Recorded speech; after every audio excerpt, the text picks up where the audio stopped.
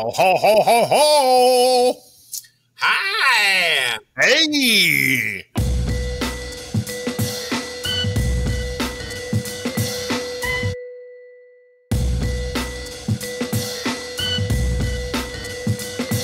Welcome to The Art of Story, where we take a movie, break it down, and we look at the story structure, character, and themes. My name is Adam Argo, and today I'm joined by Todd Lindsley. How you doing, man? I'm well. How are you doing, Adam? Good. I thought your screen was frozen for a second. Yeah, no, I was just, I was doing my little trick where I can move my eyeballs independent of each other. Oh, that's creepy. There's no audio effects on that one. I am my own special effect. I'm coming out with a filter later. The Lindsley filter. You don't take Todd, what's up? why don't you remind the audience where they can get in contact with you and check out some of your stuff? Well, my name is Todd Lindsley, and my website is Todd is Funny. Mainly, it's for comedy writing, but I also do story consulting and analysis, coverage, development notes, that kind of thing. Nice. Yeah. Excellent. And Todd, once again, is my favorite person to brainstorm stories with. And he's in my brain trust. He's brilliant. He's dynamic. He's creative. And he always gets me thinking in, like, I'll start going down this one direction and he'll throw me in a different direction that always seems to open up a million doors for me. So, okay. Whenever you say brain trust, I'm like, I just want to like,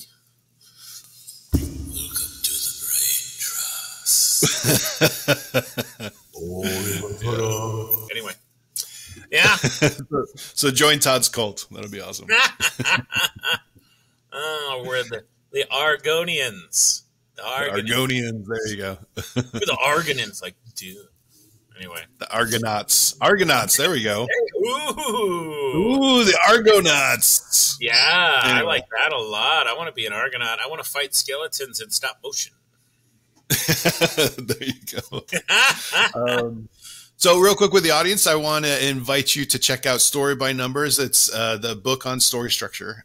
My book is currently out. The best way to find it is go to cinematicore.com and follow the links there. There is the old version. A lot of times if you just look it up on Amazon, it'll take you to the old version, which is redacted. Do not buy that book. It's there because Amazon won't let you unpublish it. But buy the one that is Story by Numbers, Adam Argo. And the best way to find that is through cinematicore.com. And then also on the website, I've opened up my wait list for consultations. That's for story consultations and script feedback. So if you have an idea that you want to develop into a script, but you haven't quite, you're kind of at the outline phase, or you just have like the germ of an idea that you want to develop, then we'll set up a session or maybe a couple of sessions, depending on what you want to accomplish.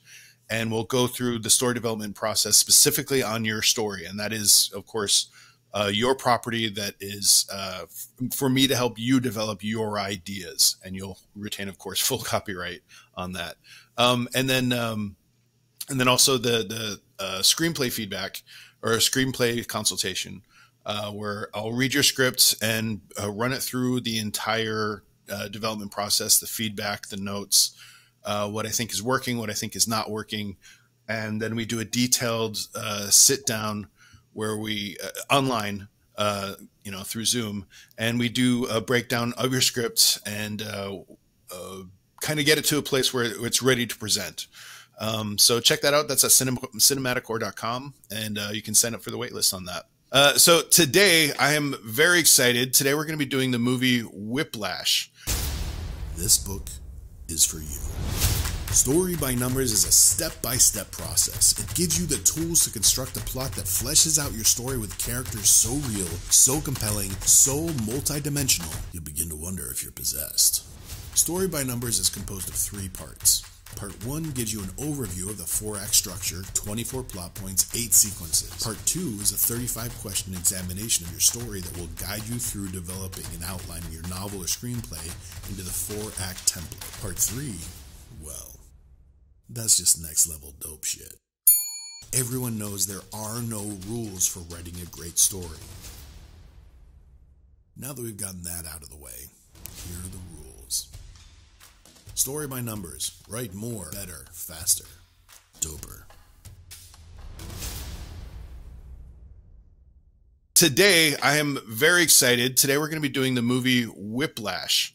Yeah. This was Todd's suggestion, and I got to say this was my first time watching it. I hadn't watched it until Todd suggested it just a few weeks ago, and I can't wait to dive into it. Todd, do you want to give us an introduction to the movie? Sure. Actually, when we talked the last time I was on the podcast, we had talked about Dune, and it's thick soup is what we call it in the comedy. There's so much to it. And I had talked about how my sensibility had a tendency to move a little bit more towards the commercial and to pop culture and that kind of thing. And I like these kinds of stories. But let's go. A promising young drummer enrolls at a cutthroat music conservatory where his dreams of greatness are mentored by an instructor who will stop at nothing to realize a student's potential. That's awful. See, it's interesting. That log line, the verb in that log line, are mentored. Yeah, like, it doesn't even come close to getting the drama, and that's one thing we want to keep in mind with log lines and plots. It doesn't actually describe the plot of the story, but it's kind of, again, this is the IMDb log line issue. Are mentored. We could phrase that a lot better. It doesn't reflect the incredibly compelling story we're about to talk about. Yeah. But sorry, go ahead. So tell us more about it. Oh, that's great. Damien Chazelle was the director and writer. So we've got a little bit of an auteur here. Miles Teller was our top billing. J.K. Simmons, who won a Best Supporting Oscar for the role. And Melissa Benoist, Supergirl. I don't know if you ever familiar with Supergirl. She was also in one of my favorite shows. I mean, it kind of jumped all of the sharks by the time she was on it. But Glee, she was also on Glee. Oh, she was on Glee? Yeah, she was what on season? That girl got pipes. She can sing. Really? Yeah. Was she in the first season of Glee? No. Like I said, it had jumped quite a few sharks before it got to her. Oh, okay. Yeah. The first couple seasons, I was a bit of a gleek. I dug it. Oh, I didn't think I would. Yeah. But yeah, I really dug it. Well, it's funny because the two shows I remember watching during that time were the two shows that I thought, I'm not going to be interested, but it was Friday Night Lights and Glee. Those two movies were two shows. They were just like the best. I just love Friday Night Lights is amazing. Oh, forget it. Yeah. I mean, brilliant stuff. Well, the release date was October 15th of 2014. So we've got a few years behind us on this one. The box office this is notable, by the way, $3.3 million. That's Blumhouse. You know, Blumhouse, that's their model, is to spend very little. So we should talk about that. Blumhouse usually does horror movies. Yeah. And kind of leans toward low budget horror movies, but still, usually high concept, but they do it really well. They produce that's great movies. Yeah. And so it's interesting that they're kind of, I mean, this feels almost like maybe an A24 or something where it's, it's on the art house side, and Blumhouse you don't usually think of as an art house, but. Well, yeah, you don't think of them as prestige. You think of them as more, popcorn films. They did all the what is it, the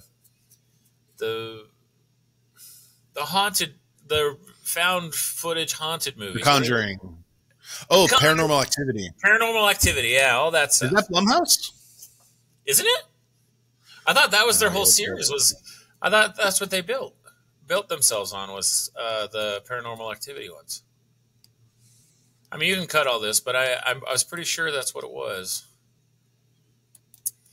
Anyways, Blumhouse is their business model is generally to not put a whole lot of money on the front end. Sorry, Paranormal Activity is Paramount Pictures. But Blumhouse didn't produce it? Oh, no, I'm wrong. That was distribution. Yeah. Yeah, Blumhouse. You're right. Paranormal Activity. There you go. Blumhouse. Okay. I should know that. Yeah, you're right.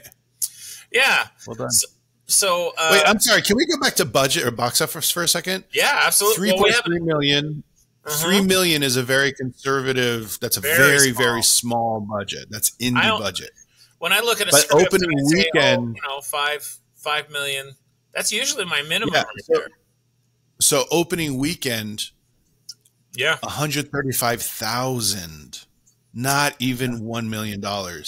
Yeah, and then it grossed $13 million. So it domestically, so it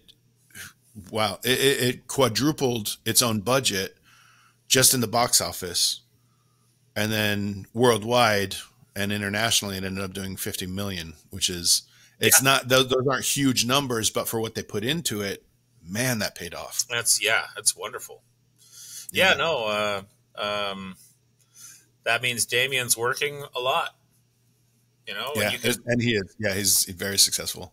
And what's interesting is he also wrote 10 Cloverfield Lane. Oh, yeah. Which, when I saw the 10 Cloverfield Lane, I was so mad because I had a script that was very similar structure. It was a contained, one location script about isolation that had this big twist at the end. And 10 Cloverfield Lane, John Goodman's amazing. The whole cast is really it's a fun thing. And then the fact that they tied that into Cloverfield, I thought it was a lot of fun stuff. I like the J.J. Abrams kind of universe stuff. Oh yeah, absolutely. And the my son would call it, "Oh, it's a bottle episode, Dad." I'm like, "Well, it's a movie." He's like, "Yeah, but it's a bottle episode." That's funny. That's great. It's so cute. Yeah, but in television they call it a bottle episode. But the thing that was what was interesting about Whiplash to me was this could have been a bottle episode in a lot of ways. I mean, there's very little shot outside of a couple different sets. That was it. Maybe a few locations. That was it. And it was they did a really clever thing where the first all the way up to the impetus there, everything's in blue. I think it might even be the same studio practice room. But it doesn't matter because they shot everything blue, and then once he goes into the ensemble, when he actually goes into the ensemble, everything turns warm, real warm. And it's a clever way of using very limited sets, but really conveying progress. That was one of the things I loved about this movie, and it actually. We can talk about this further as far as the art direction is concerned, but it reminded me very much of a movie I'd seen a few years back called Shop Girl. Seemed to be shot very similarly. Steve Martin wrote Shop Girl, the short story, and then adapted it as a movie. But the director talked about how he used a progression of color throughout the entire thing. It was another small movie, but it was so warm and I loved the almost candy-like colors in some of the in this Whiplash. It was just incredible. It felt like they really control the colors in a very simple. The thing I love the most about this movie was they kept it was a simple execution of very complex ideas. Yeah. And it to me, it showed the sophistication was in its restraint. It was in it was really just setting up the scene to really let these characters go at each other. Right. And it's great that it was structured and executed in such a simple way and still is incredibly compelling. Everything served the story. And it was, I was super impressed with this movie. I hadn't seen it.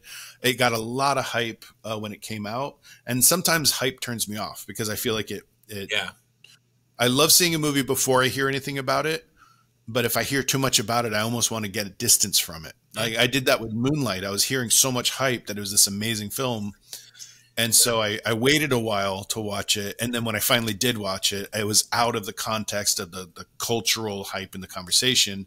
Right. And I just got to experience it for its own art form and absolutely loved it. I was really impressed with Moonlight.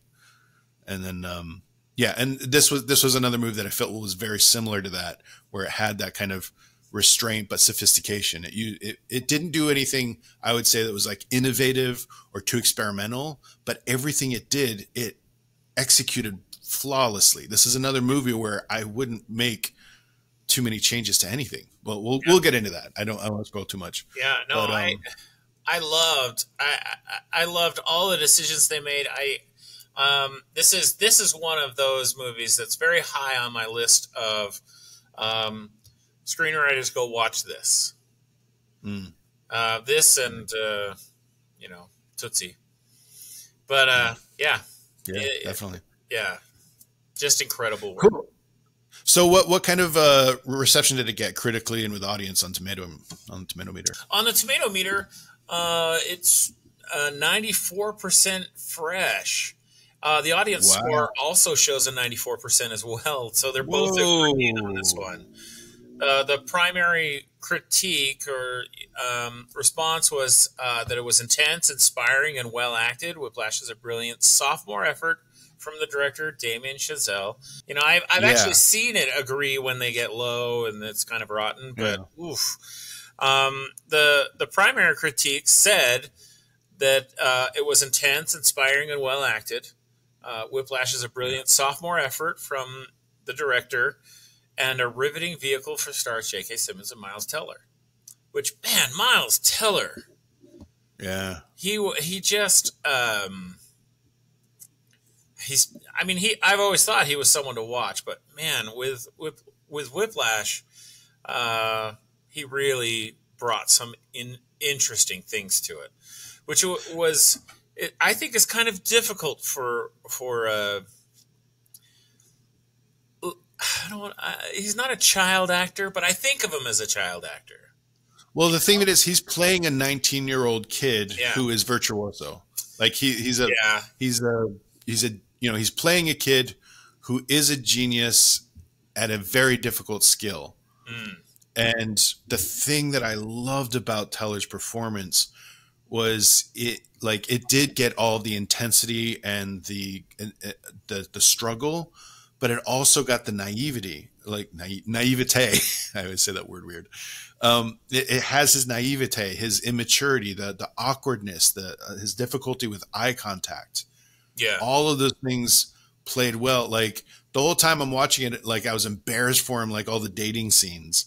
You're so embarrassed for him, but I'm like, I've seen that in other virtuosos that I've known. Yeah. That, I admire them, and I'm also like, oh man, you're like, the immaturity really showed itself. And Teller had this way of capturing that in a very authentic way, which makes me think like maybe he is that for acting. Maybe he's a virtuoso for acting. Yeah. But still managed to convey the he came off as unself-aware, which is the hardest thing to do as an actor. Like a lot of actors, even very experienced actors, you always feel like they're aware of the camera and trying to look good on camera. And the greatest actors are the ones who are so unaware of the camera, but still allow you into their thought process. So when you look in their eyes, you feel like you're reading their mind. It's extremely rare. And both J.K. Simmons and Teller accomplished that in this movie. They have that complete disregard for the camera and yet an intimate relationship with it. Yeah. And that was, I honestly, when I was watching him, it reminded me of, and this may be, I don't think it's hyperbole, but it kind of reminded me of the very young Robert Redford. And watching him and his whole, it was an interesting thing to feel like Whiplash felt very much like pulling back into the 60s and 70s, where they were trying to get kind of that cinema verite kind of feel of the authenticity of the moment. And I really felt that both of those actors brought that to this. They just had, who it reminded me of? It reminded me of young John Cusack. Absolutely. Yeah. Like, to me, I was getting major Cusack vibe, which I love. Maybe that's who I was trying to place who it was, and I kept going back to Robert Redford, but I can see Cusack as well. John, sorry. Yeah. There's two Cusacks, so. Well, there's Joan Cusack is also amazing. I wish she had, like, Joan Cusack got to play a lot of lead roles, but Joan, she's just so good. She's so charismatic. She's so funny. She's so clever. But my wife and I were watching 16 Candles the other day. Oh, and you saw John Cusack playing one of, like, the geeks, the nerds. Oh, and the whole time I'm just like, no, he's too cool for that. Like, it's almost like, oh, wait till he gets to say anything and he gets to play Lloyd. He's so good. Say Anything. Say Anything is also on my heavy rotation. When I want to feel nostalgic, Say Anything is right there. Yeah. Naomi Sky. Oof. That was such a great cast. So let's tie this in. So we want to, before we get too much into analysis and stuff, anyway, let's jump into structure, shall we? Okay, so first we want to identify the structure. So our way of breaking down a movie is we want to identify the major landmarks in the story structure, and then look at how the story structure informs character, how the character reveals theme, and then we discuss how the filmmaker kind of put their voice in exploring this. Exploring the script and exploring the structure. So a lot of this is about understanding how you build the story, and how the execution is just as important as the story itself. It's a really unique relationship. And one of the things I really advocate is for screenwriters to learn film grammar. And for especially storyboard artists are trained in film grammar, but often are not trained in story structure. And then screenwriters learn story structure, but they're not often trained in film grammar. And, all of us kind of learn it as we go. And the more movies we watch, the more we learn it. But being someone who has sold scripts, optioned scripts, worked as a screenwriter, and continued to write, and also write novels, and then also someone who's made most of my career as a storyboard artist, as a director, the relationship between the two is vital, and I am seeing a lot of directors who do not have training in story, and they depend on their cinematographers to think for film grammar. And there's kind of that, the studio way of executing things. But one of the things I want to advocate with the art of story is that relationship between story structure and film grammar. So because of that, we want to talk about story structure. And the first thing we want to do for story structure is identify the dramatic question. So with Whiplash, the dramatic question is kind of establishes the spine of the entire show. It's the plot. And the plot is defined by what the problem the character is trying to solve. So in the case of Whiplash, Todd, what would you say is the dramatic question? Well, like, real quick, and on IMDb it says he is mentored. Yeah. Which is, it turns him into the object, not the subject. But what is the dramatic question? who is the protagonist, and what will they achieve? Well, I've seen it. Yeah. Is it Neiman or Nyman? I don't remember. I call him Andrew. Who? Andrew? Yeah. Okay. Andrew and Fletcher. Huh? Andrew and Fletcher. Oh, Fletcher. Yeah. Okay. Because Fletcher always called him by his last name, so I just, So, will Andrew play for Fletcher Studio band? Oh, that's good. That's interesting. Because that's what made me feel like the third act was so much more meaningful. Mm-hmm. Because not only, anyways, but yeah, that's what I posit as the dramatic question. That's a really good one. And the reason why I like that is because it's very concrete. It's very did he or did he not? Yeah. I want something that is a little more tied into what I do think he's setting out to do, which is This is what I pose, and we can talk about the difference between the two. The dramatic question I came up with is, will Andrew convince Fletcher he is a great drummer? He's a great, yeah. I feel like that is a layer in the story, but I feel like the dramatic question is, will he or won't he play for him? Because the thing of it is he does play in his band. He does become core. Yeah, and he plays core early on in the movie. Out. He came in, he came out. No, it was never. So was he? So really technically, he answered that. He answered that question. And in Fletcher's band, you're never in or out. You play in it once, then you're out the next. The final, which is part of his power. scene will tell you whether or not he was in or out.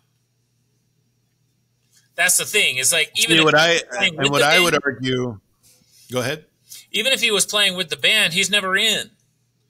Like it wasn't until the last. But with Fletcher, you're never in. Ever. Like you can impress him 1 minute, the next minute he hates your guts and he's kicking you out. And I think I think the thing he's setting out to do is to earn his respect. His conscious desire is, I'm going to prove to this guy that I am Charlie Parker. I'm the next Bird. Oh man! And this guy is Joe Jones. Like they're casting themselves in this role. Yeah. And I'm going to prove to Fletcher that I'm the Bird. I'm the new Charlie Parker. I mean, that's a good dramatic question. I'm going to prove to Fletcher that I am the next Charlie Parker. Because every single strategy he has, it's not just that he wants to play in his band. It's that he wants to prove to Fletcher that he is that. Which sounds a lot like unconscious drive, but in this case, it is very deliberate and very conscious. The unconscious drive is you usually have to mine for that. And in this one, we have to mine just a little bit. But it is about a very driven person. And very driven people, they tend to wear their unconscious drives on their sleeves a little bit. Right. So let's jump into the dramatic question of will he prove that he's a great drummer? And I want to talk about what makes something great once we kind of get through the structure and stuff. But what is the moment where we finish the first act, we've posed the dramatic question, and he sets out to achieve that goal? So the first act is all about you present the problem with the impetus, and then they don't ask the dramatic question until they take the first steps to achieve that goal. What is the moment of that? Where do we cross into the second moment? The first culmination would, for me, be the moment at which he is invited to sit in as an alternate. Okay, that's very interesting. Why do you think that is the pose of the dramatic question? Because he's in the game. He's now in the game. Like as an alternate, even as a core, it doesn't matter. He's not in the game yet. He's not. See, my thing is when I ask that dramatic question, what I'm asking is he's a guy who doesn't take people permanently. I think once he has that final scene, by the way, spoilers, once he has that final scene, I think he's going to start the next band or the next phase of whatever he does next. He's going to go, okay, Andrew, I need a trombone. You know what I mean? Like, yeah. He's from this point on, because he has proven himself as his drummer. Will he be his drummer? Yeah. Because he is considered to be the greatest of the instructors, the greatest of the mentors, the greatest of, And so, yeah. Okay, so I want to talk a little bit about the relationship between impetus and dramatic question. Okay. Because it is something that's come up in a few different podcasts as well. And the main difference is the impetus is when the opportunity or the threat is presented. Now, it doesn't mean that the protagonist is going to engage in that opportunity or threat. And so it's not until they take their first steps when they leave to take the first steps, they're ending, and that usually represents, like you said, the first culmination, according to Frank Danielle, and the end of Act One usually. And again, this prototypically. And I do think that this movie actually has a very prototypical story structure. It kind of lands at all the right points, but the way it conveys that is a little bit unconventional. It plays with the constraints very, very well. So I would argue that what you're describing is the impetus, because he says, okay, you can come into my band. You're just an alternate. An alternate is like, okay, you can be a part of the band, but I'm not going to decide to respect you. And that's why, like, the dramatic question is he a great drummer? A great drummer is somebody who is his core drummer. And so he has to earn his respect. He has to earn his place. And I would say the moment where he sets out not just to be in his band, but to prove that he is a great drummer, that he is a Charlie Parker level drummer, is the moment where he takes him out in the hall and he says, "You're here for a reason." And he goes, "Yeah, thank you. Yeah, I appreciate that." He's like, "You belong here. You believe that, don't you?" And he goes, "Yeah, yeah." He goes, "I want to hear you say it. Say the words." And then Teller says, "I'm here for a reason." And it's like, you can see him just building him up. And that's the moment that he's like, oh, I'm not just here to turn pages. I'm not just here to fill in case the main guy gets sick. I'm one of his chosen. I'm one of his elect. So from that moment on, it cuts to a slow motion shot of him walking through the door back into the practice room. Oh, and that is the that's crossing the threshold into the second act. Nice visual. From that moment on. Yeah, it's great. It's subtle, dramatic, and that moment he walks in owning the place. He's like, I belong here. And then the first thing he does is rips that. Like, J.K. Simmons is the epitome of what I mean by the moral imperative. He is he says, this is my room, this is my sphere, these are my rules, these are my moral rules of survival. If you want to survive here, you have to face these forces of antagonism. J.K. Simmons' character, Fletcher, is the embodiment of a moral imperative, the forces of antagonism. So that happens 24 minutes in. So normally the first act is about 30 minutes in on a prototypical, hour and a half to 2 hour movie, 90-minute to 2 hour movie. So 24 minutes, that's short. But it's really well paced. This movie is beautifully paced. Like, it allows you to engage in the music without, I don't feel, wasting any time at all. It is beautifully edited, really tightly edited. So then we go from the dramatic question to the climax, and the climax is the answer to the dramatic question. And if we go with the idea that the dramatic question is, will Andrew convince Fletcher he is a great drummer? And I'm saying great in quotes on purpose. What is the answer to that question? What is the climax? Is it a yes or a no? It's a yes. Why? Why is it a yes? What happens? They did it so well, like visually again. Because the father was always kind of an element of doubt. Oh, that's interesting. And when his father, every father, I'm a father. And the reason why they have doubt is because they love and they want your child to have both comfort and safety and certainty. Those are all things that a parent wants for your child. And Andrew is not choosing the easy path. He is not choosing mediocrity. Made that very clear about the middle of the film. He's not choosing to be a Division III player. Yeah.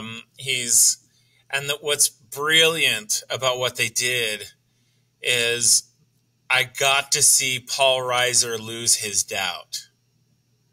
You know what I mean? It was like he went. There was this. When was that? Composition where Paul was kind of looking at the stage, and he went from this to like, what are you doing to my kid? To what is my kid doing to you? It was just a beautiful moment. And at that, because I remember weeping as I watched it last night. It was the first time I ever had that moment, but I just was like, thank you, Paul. Thank you, Paul Reiser. Yeah. Just a beautiful moment, because what he just wanted, he wanted to take his son and to give him comfort and to help him through this very difficult time, this massive failure, which they did a really good job of setting up. Each scene was like, listen, remember, guys, nobody here forgets. Nobody here is ever going to forget what you do on this stage today. Yeah. And so it's brilliant that they keep what's that? It's great stakes. You feel the stakes so all good. the way through. The stakes are so high all the time. Yeah. And so when Paul Reiser was like, "Hey, come on, let's just go," and then he's like, and what I loved about it was he was showing, the author or the screenwriter or the director was showing that no, this is the moment where I have to choose to be. Am I going to be great? Yep.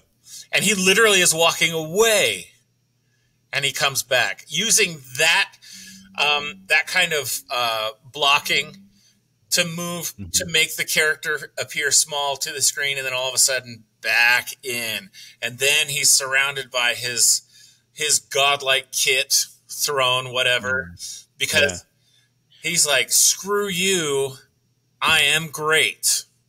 And he had to choose to do that. It was just, so many great visual moments, especially in this movie. Yeah. Let's tie back into structure. Yeah, I totally agree with you. This is why I love this movie so much. So what is the moment that I have, yes, he does.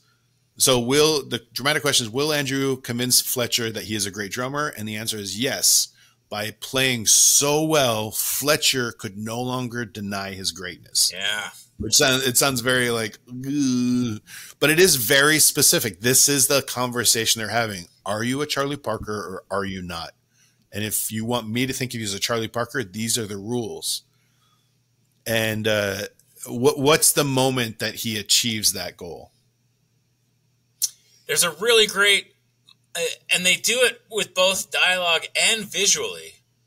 Yep. Where no, this is strictly, well, it's visual and audio. Oh, sorry, go ahead. I cut you off. No, it's okay. It's when he starts, there's like this trill on the drum, and I'm not exactly sure what it is that I'm not a percussionist. I don't know. But he was doing that one exercise. Remember when he was like, how fast can you drum? This is not my tempo. And all of a sudden he's doing it. And even Fletcher could not deny that he was doing it. Like, he went from saying, I guess there's a little bit of avant-garde of the old percussion there tonight. We're just going to, wow, throwing him under the freaking bus. Yep. And then basically sabotaging him. He deliberately just sabotaged him. Deliberately. Great. The whole thing was revenge. Yeah. He threw him under a bus, and he had to lift that bus up and throw it back at him, basically. Yes, exactly. That's a great metaphor. Yeah. Yeah. So I would say the climax of the movie is literally 2 shots before the credits. Mm-hmm. It's that Italian shot close up of J.K. Simmons, where you can't even see his face. It's Italian, and the Italian shot is, that comes from Once Upon a Time. Sergio Leone, he invented the Italian shot, and it's you're just seeing the top of the nose to the top of the brow, and it's just this shot, and you're reading. It's one of the most intimate, intense, highest level tension shot where you're reading their mind, and J.K. Simmons going from the moment of you're doing it to you nailed it. Like they were enemies at the beginning of the scene. Mm-hmm. And by the end, he's like, holy shit, you are Charlie Parker. You are the new bird. That was his coronation.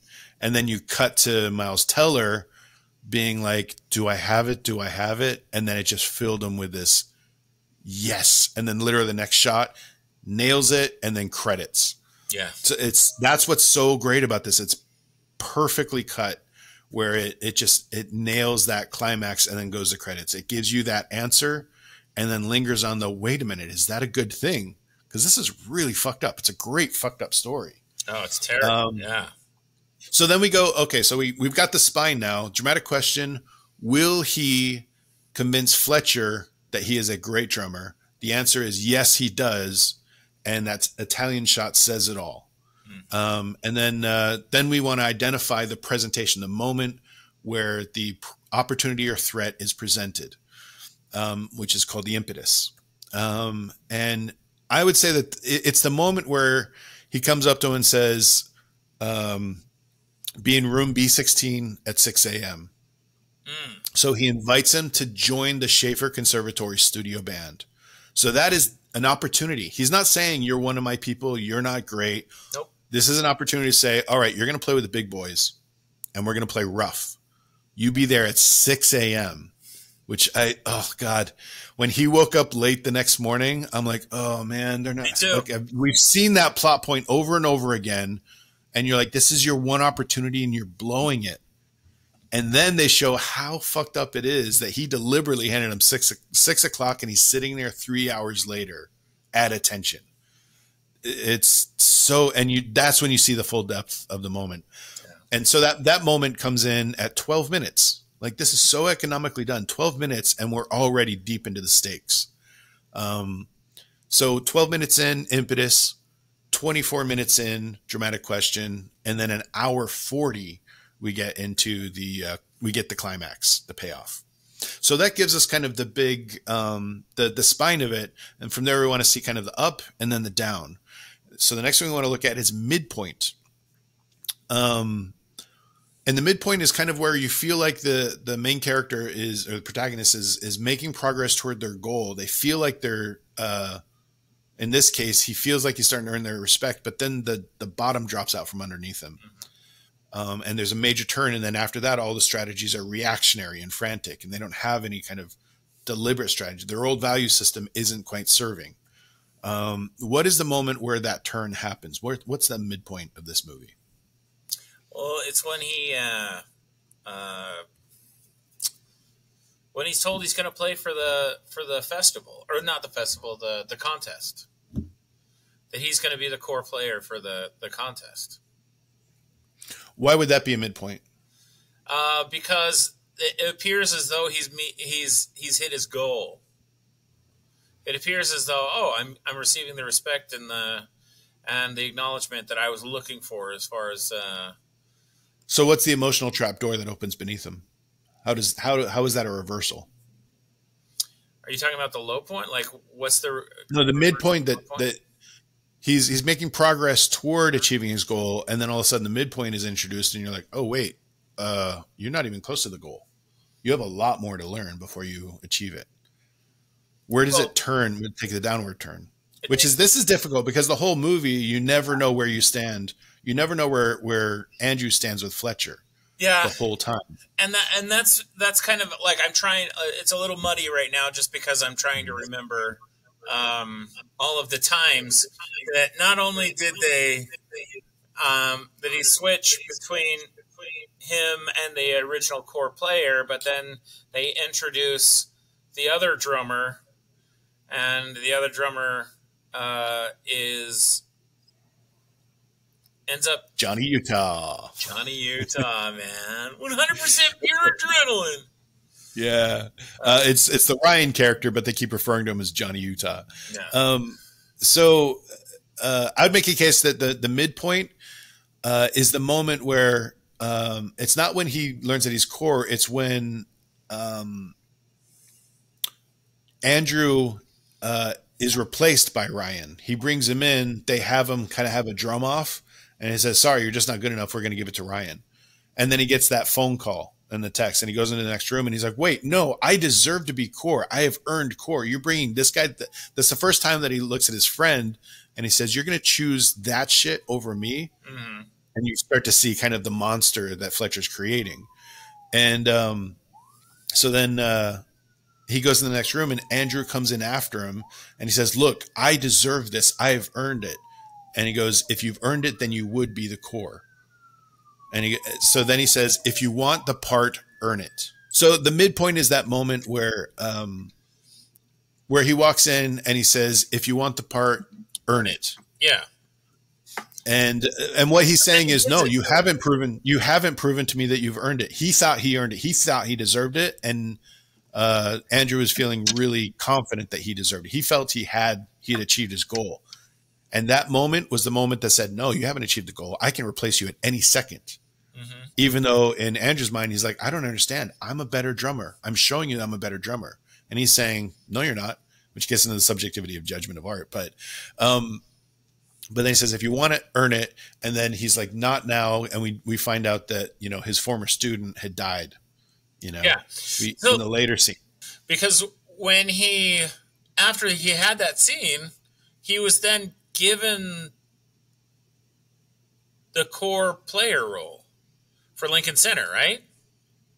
Well, hold on. The interesting thing is, right after he says, if you want the part, earn it, the very next scene, he goes to his girlfriend and ends it.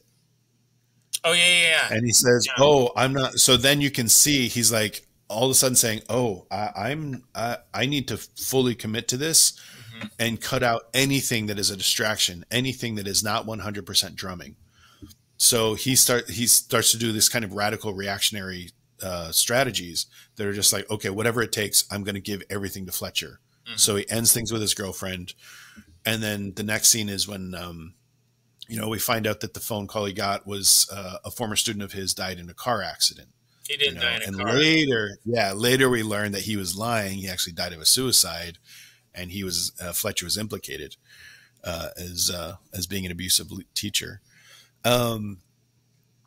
So the midpoint happens right about 50 minutes in an hour, 40-minute movie. That's kind of right on target. Right. And again, that's why I go back to this structure is very simple, but it's not the structure that's complex. It's a really good example of a simple story with incredibly complex characters, which is the stories that really resonate with me. There's some writer directors out there that will get really complex story structures. And honestly, they're kind of given, I think they're a little bit overrated because they tend to have such complex story structure that you lose track of the character and you think, right, oh, it was so smart because I couldn't keep up with all the plot contrivances. But in my opinion, the really meaty, sophisticated shit usually has fairly simple plot structure, but that simple structure reveals a lot about interesting character dynamics. And this movie is a beautiful example of that. So yeah, I would say the midpoint is if you want it, earn it. And then from there, it's just spiraling. This is where he starts to I need to do everything I can to prove to Fletcher, even at the expense of his own well-being, which sends us reeling toward the low point. And what would you say the low point is for Whiplash? It's when he fails after the car accident, and all of it, no matter what he tried to do, he still could not perform. It just wasn't going to happen. Yeah, no matter what, he was not going to get his respect. Yeah, no matter what. Literally went through a car accident, and in his brain, he was like, none of that matters. Yeah. As much as proving to Fletcher that I am the new Charlie Parker. Yeah, of drums. Yeah, exactly. I agree. The low point is definitely the car accident. And then after that, it's a dramatic change in structure. So that kind of gives us the big broad strokes. And then of course we have the hook, the opening scene. And what's the hook in Whiplash? It's almost like this confrontation when he finds out that he's like, you're a first year, and he's kind of doing some things that are, interesting with his drums. And I'm not exactly sure if, and I kind of gone back and forth trying to figure out, was he supposed to be in the practice room that he was in, or was he specifically placing himself there so that Fletcher could come in and incidentally see him somehow? I'm not exactly sure, but ultimately there was kind of this confrontation, a really interesting because he was doing some really incredible drumming, and it was very obvious to the audience, I think, that it was a talented person who was doing something they were good at. Yeah. And then he came in and kind of was like, okay, whatever. It's you're a kid. He kind of laid it all to nothing. Yeah. So what I totally agree. So the hook is what I would call the Fletcher and Andrew meet cute. Because it is this is a story about a very fucked up romance. Sure. Not necessarily in a sexual way, but definitely in this really, it's a relationship story. It is about a relationship and whether they're going to be engaging in this relationship and how they validate each other. It's really interesting. Mm-hmm. So the thing I really enjoy about that movie is the opening shot is it's a wide shot on a dolly, and we slowly dolly in to Andrew drumming, and it is in the practice rooms. Mm-hmm. So I went to Cal Arts, and Cal Arts has like a music school as part of it, and lots of cross-pollination and stuff. And so there were like the music school had these hallways of like almost like cells, and they're supposed to be soundproofed, but they're more like sound resistant. But he's playing with the door open, and in a music school, you never go to a practice room and play with the door open usually, which tells me like maybe he was trying to lure. Who knows? But what's really interesting is the opening shot is that slow crawl in, which feels like usually a filmmaker will use that kind of crawl as a kind of predator approaching feel. Oh, yeah. And later you realize, oh, that's Fletcher walking in saying, oh, here's my next dinner, like the shark approaching in for his next victim. And it has that really great kind of subtle way. Like later you realize, oh, this is Fletcher's point of view dollying in toward Andrew. What's kind of fun about the dialogue is that he's like, oh, so you know who I am, and you know that I'm looking for people. Yeah. So that's why your door's open? Okay. So you think you're the predator, but the predator is me.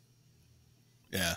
Yeah, definitely. Total power move. Absolutely. Yeah. And then there's one moment that's really interesting. Before the visuals kick in, there is a bit of a very unique hook. Do you remember what it was? No, I don't. There was the screen was complete black, and we hear one drum beat, then another, then another. Oh yeah. Slowly it builds up to the moment where it gets so fast that it's like boom. Yeah.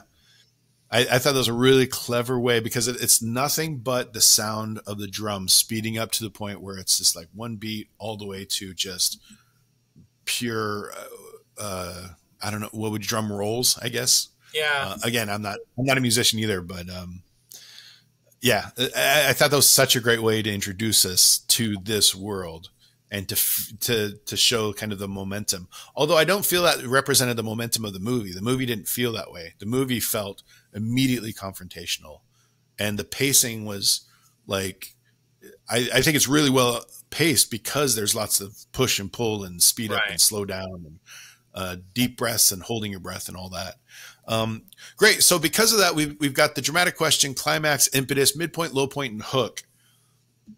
And it fits to a very kind of conventional prototypical structure, but does it really well, which allows us to start to gain insight into the protagonist. Who's the protagonist of this movie? It's definitely Andrew. Yeah. So we're in Andrew's perspective. We're going through this gauntlet, this ordeal with Andrew. And because of that, we want to dive into his character. And explore his character arc. Okay, so let's dive into the character dimensions. And the character dimensions we always look at as the inner conflict. Yes. And so the reason we call it the inner conflict is because there's the external conflicts, which are the problems they're trying to solve.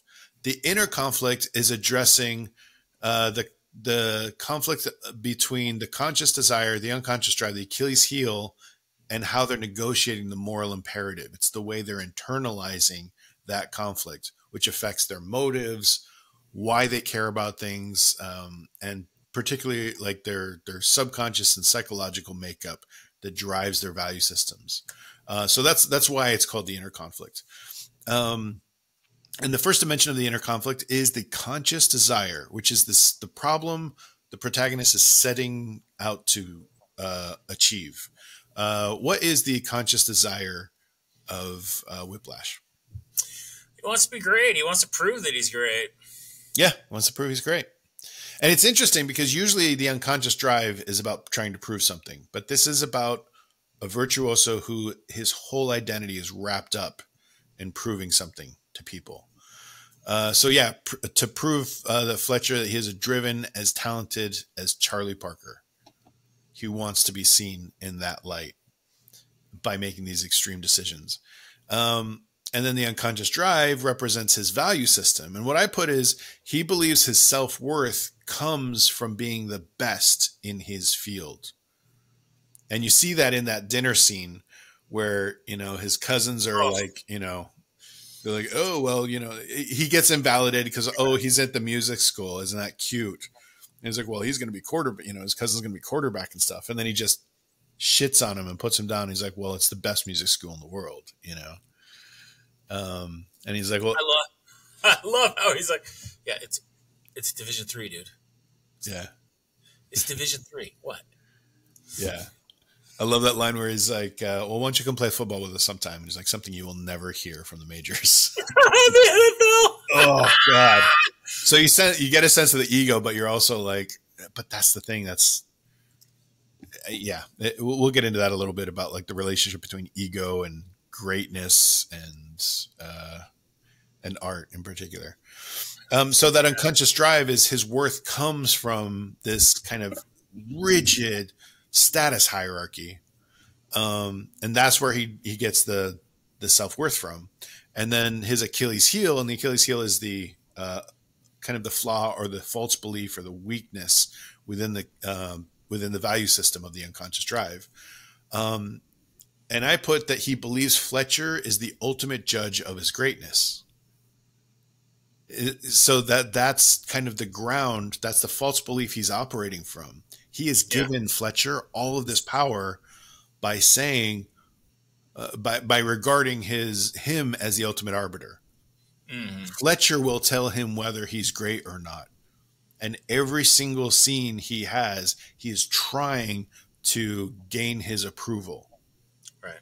So, and the moral imperative is a very subversive moral imperative. The moral imperative is the rules of survival within a given sphere.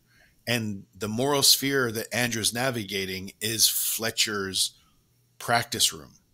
That is the do or die rules of this is how you survive. This is a jungle and you're going to die if you don't play by these rules. You're going to be exiled or excommunicated from it.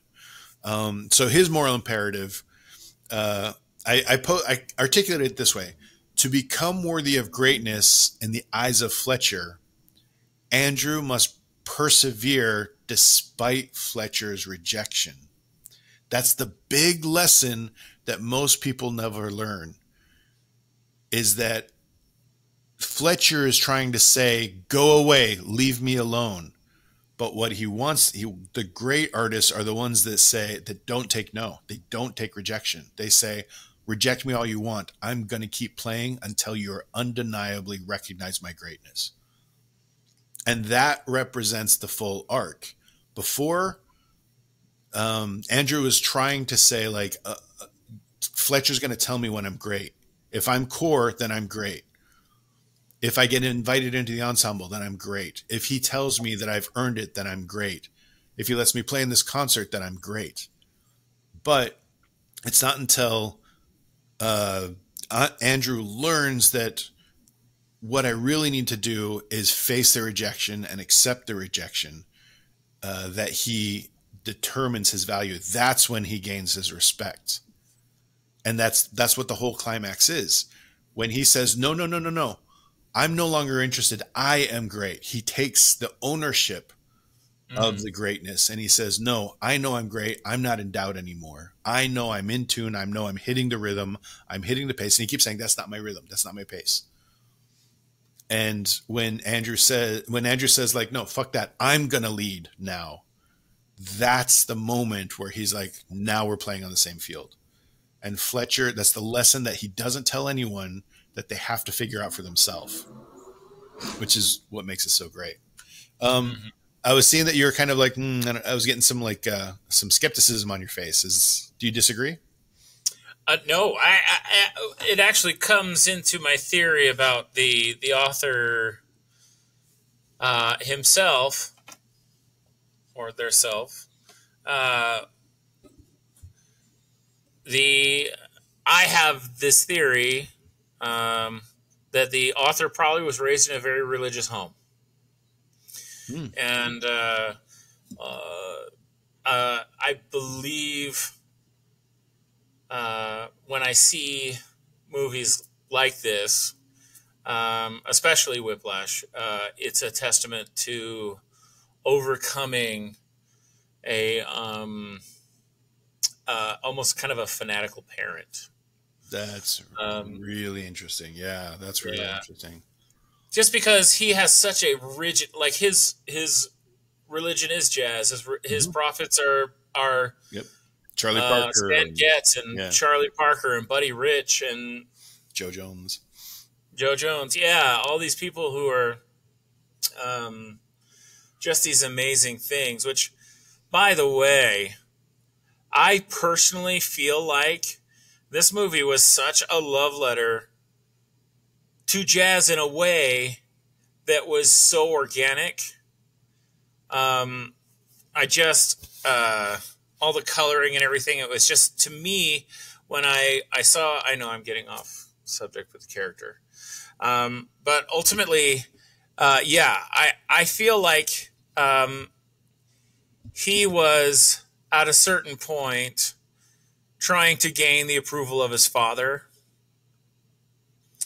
And that's one of the reasons why I liked the duality of the father being on the side of the stage and the father being in the front of the stage. You know, it's like these two people who, I mean, he dearly loves his father. He spends his free time with his father. Yeah.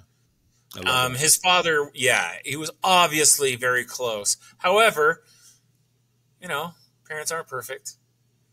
You know, we can want something else for our children than what our children want. But ultimately, hopefully, they want them to be happy regardless. And it was that moment when the father on the side of the stage was able to go, okay, this is the only way he's going to be happy. This is where it is. That's it. That's all it is for him. And finally, the other father who was like, I've finally found my Parker. I finally found Bird. Yeah. That's diving into themes, which I want to open that door into. Sure. So that moral imperative, definitely Fletcher is the moral imperative. And so we do see the journey into the arc, which gives us the theme. And this is what I articulated as a theme, which is greatness. This is the theme of the film, the central theme, the proposition that it's making, which is greatness in art is only achieved when you commit despite all rejection, or when you persevere despite all rejection. Yeah. And it's that, like, it's when everybody says, stop doing this. You're not worthy. You're not chosen. You're not good enough. And you still keep doing it. Right. That's when you achieve greatness, and not before. You have to face the rejection. And that's one thing that's really fascinating about this question. And before we dive into kind of like what the moral question and the big theme question about this, I do have kind of a plot question that I want to ask you about and see what you think. So that moment after the car accident, after he meets with the lawyer, he's walking down the street. He passes the JVC Jazz um, poster, and on the transformer on the street. Yeah, and then he passes the Noel Jazz Club, and he sees Terrence Fletcher playing tonight, and he walks in, and he's playing, and he's like, oh, Andrew, come here. So do you think that was a setup? Was that a lure that was Fletcher deliberately setting that up, trying to lure Andrew in, or do you think that was legitimately a coincidence? I don't think it was a coincidence. I think he knew that Fletcher, like, I remember my audio engineering instructor in college was he played guitar every Thursday at a coffee shop. I knew he was going to be there. You know what I mean? I don't think it was I think it was him, Andrew, saying, you know what, I need to have some sort of an emotional bookend for this. It did specifically say tonight is being played, which, likely Terrence Fletcher is, he's famous in the music scene. Yeah, he's a musician's musician. Yeah.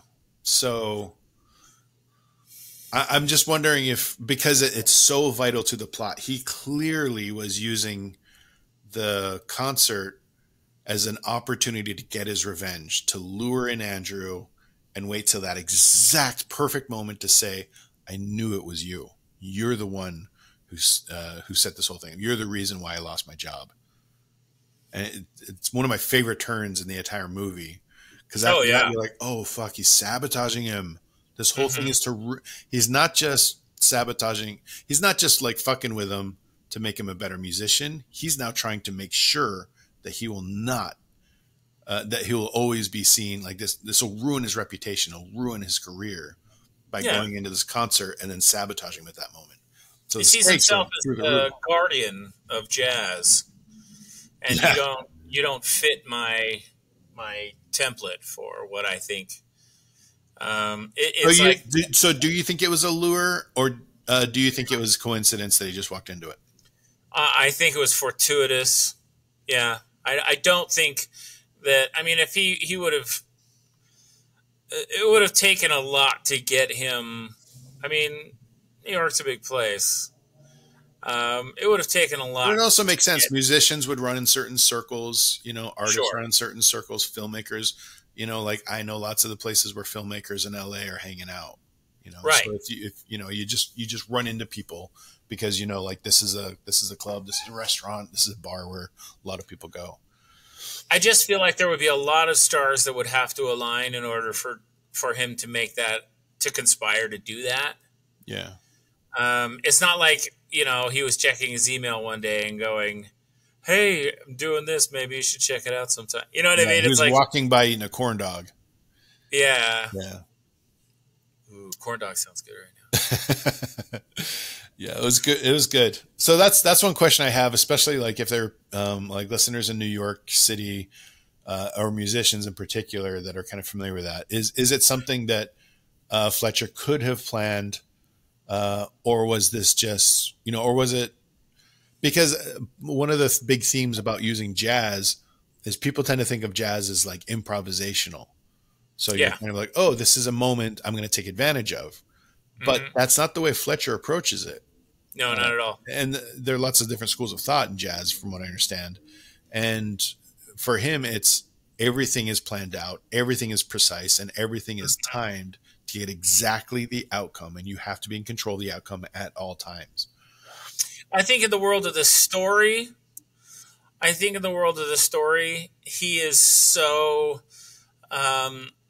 his tempo is his tempo. Like no matter what, he's going to execute his way of doing something. And I don't think this is the first time he's done that to somebody. You know what I mean? That's interesting. He's done it for years. He's worked with cocky kids and, I'm the next. I'm the next Buddha He's of driven jazz. students to suicide. Yeah. Yeah, I mean, the truth is he probably did that to that kid. I think he probably was like, you know what, next thing I'm going to do, I'm going to, you know what? Oh, wait a minute. 2 weeks from now, I've got this thing going on. Hey. And he was, yeah.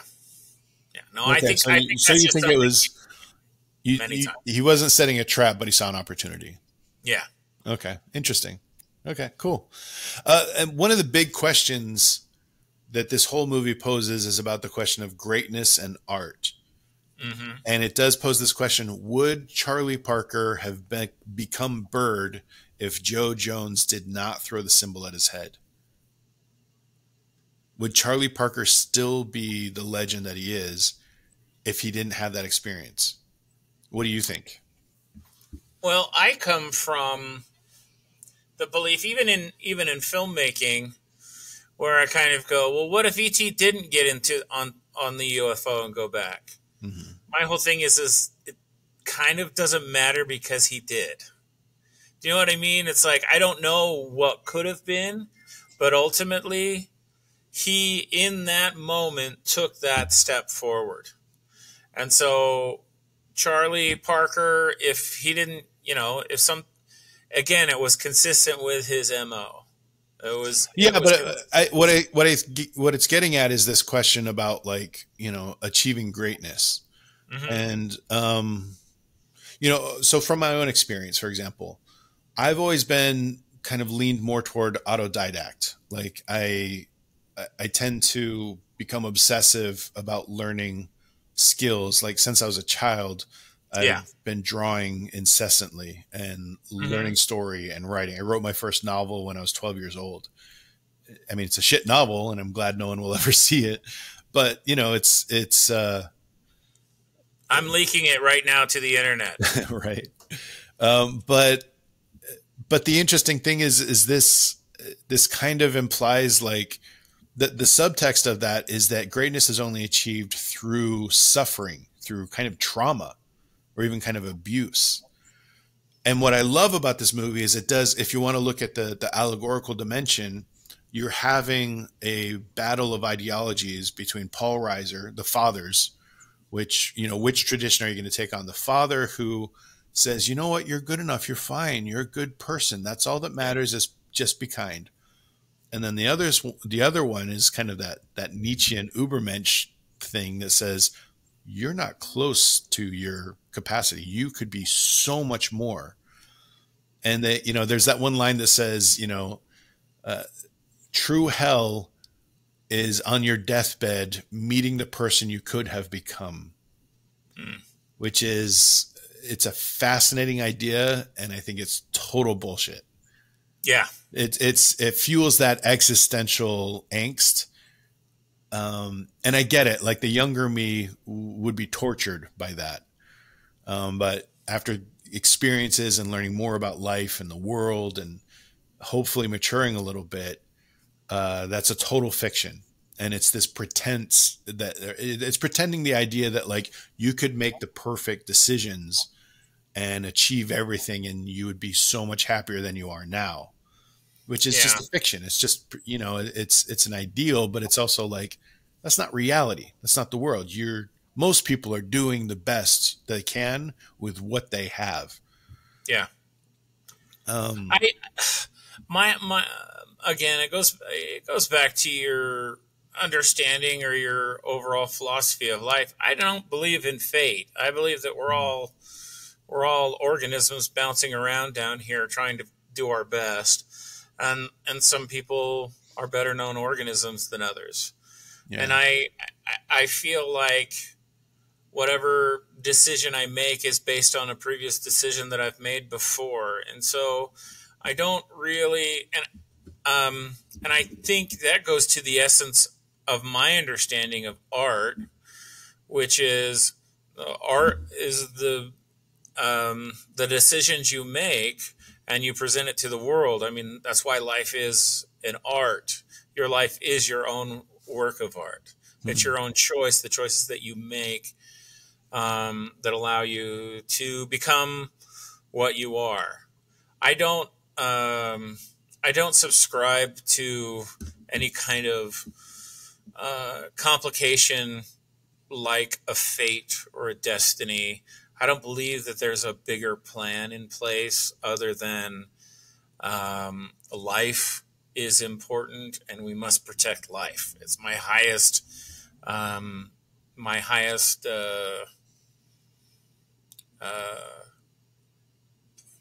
value. My highest virtue is life and the protection of life. So my thing is with my children, you know, I love them, I nurture them, I teach them that decisions give us choices, and some decisions don't give us choices. Mm-hmm. We end up in the world, but ultimately, I believe that ultimately the decisions you make are going to put you in positions that you'll be able to make more or different decisions. Sure, but when it comes to ambition and achieving mm-hmm. greatness and achieving full potential, in order to achieve great art, I mean, maybe we should talk about what makes something great art. How do you know if something is great? They said Charlie Parker. Well, he said Charlie Parker did the best solo that has ever been performed, which is so superlative and mythological that it's like, is that, you know, what makes something great art? What is great art versus just art? Well, we start talking about criticism, and again, it goes back to my attitude towards criticism, which is that I evaluate something for what it is, not what it isn't. Yeah. And it goes back to my philosophy on life. I evaluate my life for what it is, not what it isn't. It's like, oh, I'm paying rent, but I'd really like to be paying a mortgage, so I'm going to start paying a mortgage. But when it comes to objectives, you're dealing with what it could be. And what it could be implies a certain kind of ambition. And if you have this, like, absolutely, I want to achieve this thing, and it's going to take sacrifice to get there.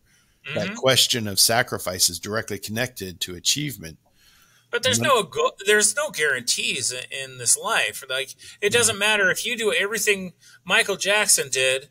It doesn't matter. You may not be the king of pop. You know, the truth is I don't know if Charlie Parker was the greatest jazz musician to have ever lived, because there are so many people who have lived and so many people who have played and decided they didn't want to put it on record. Well, we can say he's the best one we know of, but ultimately, fame and greatness are two different things. Mm-hmm. There are a lot of people who are famous who I don't think are all that great. So do you think it was appropriate for him to have been fired as an abusive person? Like he said, all I'm trying to do is create greatness by basically kind of creating a Fuller's fire, a pressure cooker that forces people to transform. That's why I say he's the epitome of a moral imperative. Sure, and I understand that. It is right for him to be fired, because if he is not sustaining the values of the institution that he works for, then he needs to go find an institution that will support his values. So ultimately, again, it's a decision that he has to make. He should have left a long time ago if the institution is like, we're not down with this. We don't want kids, I don't want you throwing chairs at drummers. Well, do you think he should be allowed to teach, to mentor? I mean, until he's put in jail for killing somebody. I mean, it is antisocial behavior that he's incredibly he's incredibly vulgar. He's insulting. He's demeaning. He throws objects at people. If a cymbal hits somebody, that's going to do some damage. Yeah. And I also think he suffered from a kind of nostalgia that idolized people who aren't around to violate their sanctity. They're not around. Look at the military. Like when the Marines join the military, they have to go through boot camp, and the whole point of boot camp is to break them down to become a member of a corps. They are an ingredient in a big, massive tribe. And I've coached football. Like we need the Marines to be that, so that they can function the way they do. Sure. My question is, and even the Marines go through consultation, they go through constant change of their philosophy of how to train a Marine to make them become who they are. And it is through traumas. It is through trial. It is through, they literally have to drown and learn how to cope with drowning. Right. They have to push their bodies to the point where their bodies are literally breaking, and all for the cause of, protecting and serving the country. And Absolutely. It is through that trauma that they can achieve things that most of us could never even dream of that we'd be capable of. Mm-hmm. And as a country, we depend on the military to be able to do that. So as an artist, is that not also worth it to achieve the greatness in art? That's basically what he is. Fletcher is a drill sergeant for musicians. He's making a decision for somebody else. He's like, this is how Charlie Parker was great, so this is how I'm going to make whoever I find next as the next Charlie Parker. He's making that decision for him, and the truth is that we don't know why Charlie Parker was great, or why he had so much grit, or why he was willing to give up everything so that he could get a best-selling record or a best-selling concert. So ultimately, I believe that the way we do things is just as important as our objectives. And I believe that I don't want to live in an environment where I'm constantly feeling like I've got to watch my back. It's, it's again, these toxic environments where, I've worked for directors who steal my car and go score cocaine.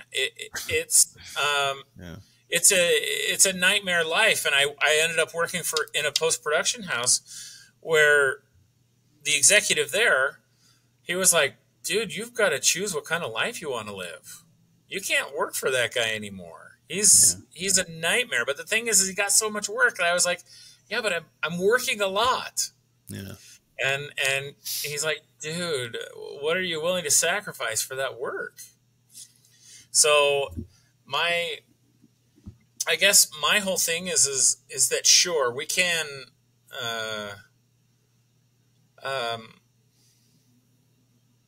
there are lots of ways to learn things. Yeah.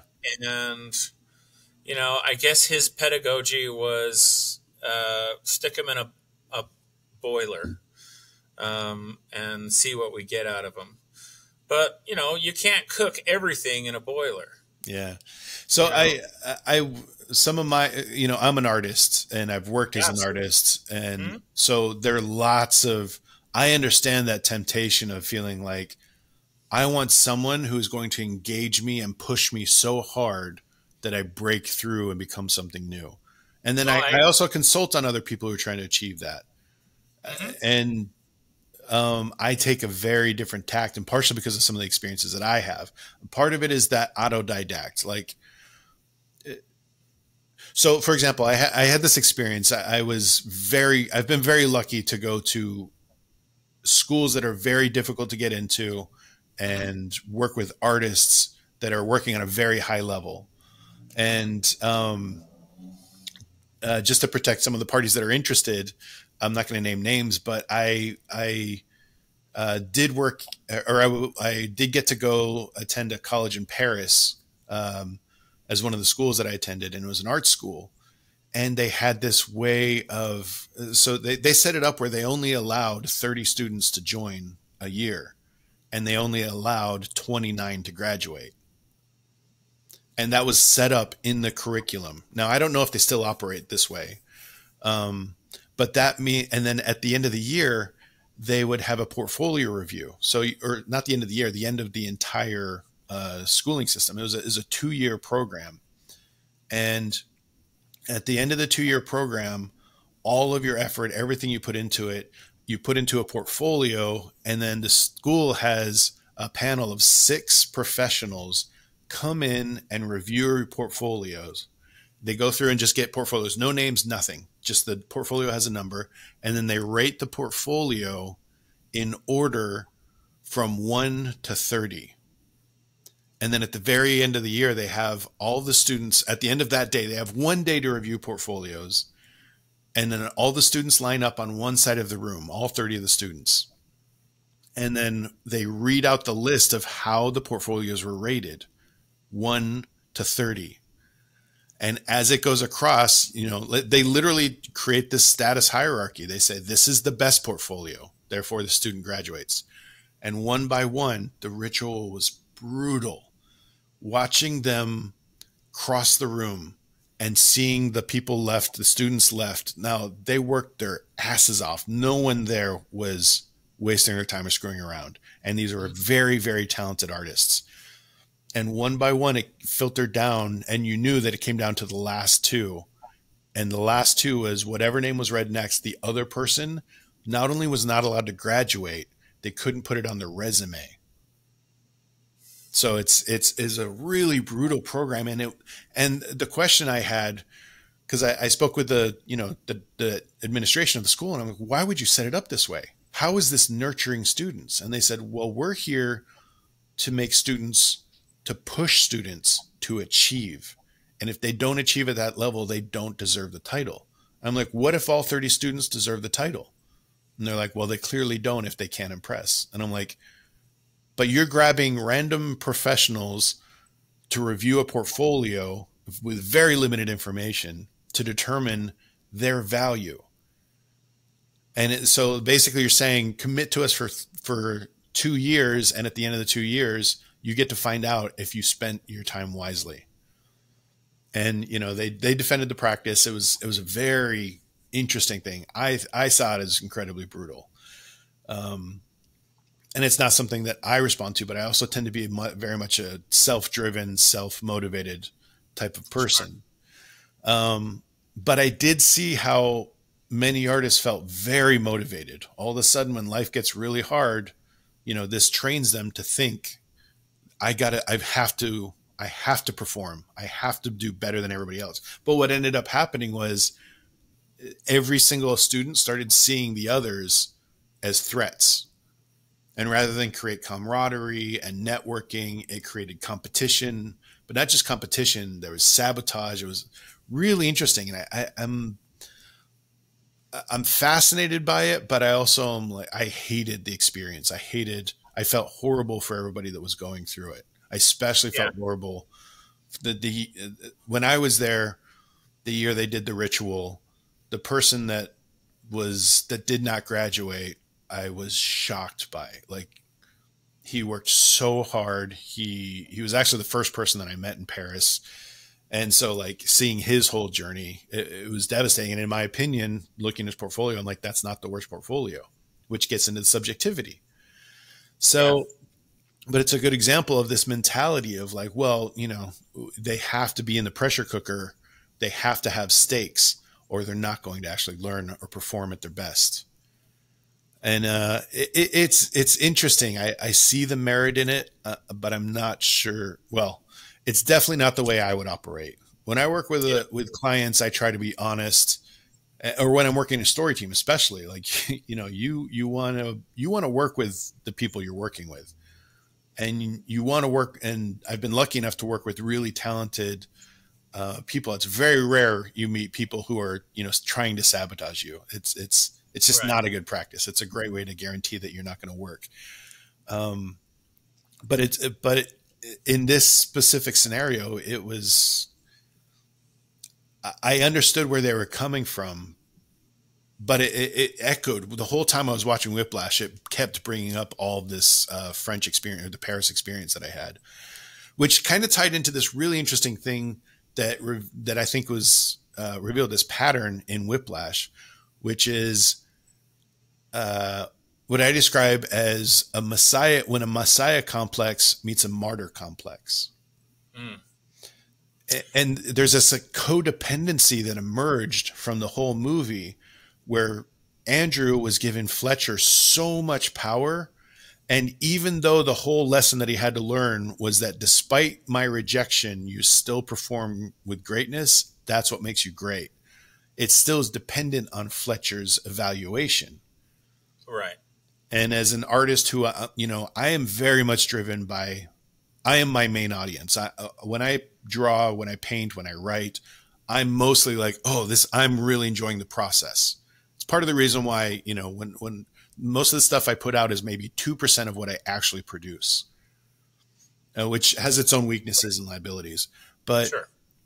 But I don't put a lot of weight on the audience, other people's opinion. If what I create lands with an audience, and I've been lucky enough that it has landed with some audiences, and it's enough to like have had built a decent career with it, then that's great. But I still am primarily focused on the artistic values that I really value. I really want to enjoy the process, and I get a lot from it.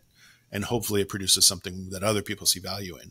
But this is a Messiah complex and a martyr complex meeting. This is a Messiah complex, or a savior complex is Fletcher's like, I want to be so important that I'm going to save people's lives. I'm going to be the arbiter and the judge of what is greatness. And then you see Andrew, who is like, I'm going to suffer. I'm going to show you I'm willing to bleed for this. I'll bleed all over the place. I'll get in a car accident. I'll still come play. So both of them, rather than become, the myth of it is that they're becoming Charlie Parker and Joe Jones. But in reality, all they're doing is playing out this kind of toxic codependency that's like, great, go have your creepy love affair over there. I want to experience great art. Yeah. Well, it kind of goes to my idea of this whole story. Like, it's interesting you'd bring up your experience in Paris, because immediately when you start talking about European cinema and even Eastern European cinema, the Polish cinema and the Russian cinema from World War II, post-World War II. I have this theory that this whole story is about baby boomers who were raising the Generation X. Oh, that's interesting. Because baby boomers were raised by what we refer to as the greatest generation. And the greatest generation saw some of the greatest brutality of our entire history. I mean, we had the Nazis. Yeah. They literally had an existential threat. Yeah. And Paris specifically. The Nazis didn't have an existential threat. No, the greatest generation did. Oh, okay. I see what you're saying. Yeah. They literally had someone who wanted to wipe out a population in order to control it. Yeah. And Paris was occupied by that horrific threat. And so when you see these baby boomers and Gen Xers and their relationship being raised, Gen Xers were kind of raised very differently than the kids that are being raised now. And I do not want to be the one who's like, oh, well, they're so this and that. And what I could care less. It's hard to judge a whole generation because there's so much variation. Exactly. But there are patterns and circumstances. There are patterns. There are patterns. There's a view, and there's the belief. One of the greatest generation, they clung to their religion. They clung to the American religion, the American mythology. George Washington was a huge. Abraham Lincoln were these benchmark gods, patron saints of that mythology. Mm-hmm. And so they're so often venerated. I'm just waiting to buy my George Washington candle. My Benjamin Franklin candle is a little shorter than the others, but he's still. But I'm bummed. So basically we have this, and those are values that the greatest generation, for lack of a better term, and they were raised by people who were literally scrounging. They were. I'm talking about in America. They were Depression era. The Depression era raised the greatest generation. Then the greatest generation raised the baby boomers, and the baby boomers raised Generation X, and a little bit before there as well. These are all it's generational trauma that's moving down this line. That like I remember hearing my grandmother talk about her Depression era mother and how they kept everything. They never threw anything away. Like the plastic that you used for your potato chips can go on top of your Jell-O and keep it. You know what I mean? It's like everything was this almost like hoarder mentality, and then the Greatest Generation went through such a trauma because they were any physically fit male was put into boot camp and then sent off to a war to fight in a completely different place. That alone is traumatic, let alone what they saw on those battlefields. And then as they came home, they had to raise children. And they even adopted the military look. I mean, if you look at the clothing in New York and Paris, they are these jackets. They're very much akin to the military garb, and the ties and everything. It's all kind of this filtering down from that generational trauma. And so the idea that, Fletcher is this baby boomer who's now trying to, who has seen the previous generation and what the previous generation was capable of. And he's like, the only way we can actually achieve this is if I put you through that same trauma, which, by the way, is the Bohemian ethic.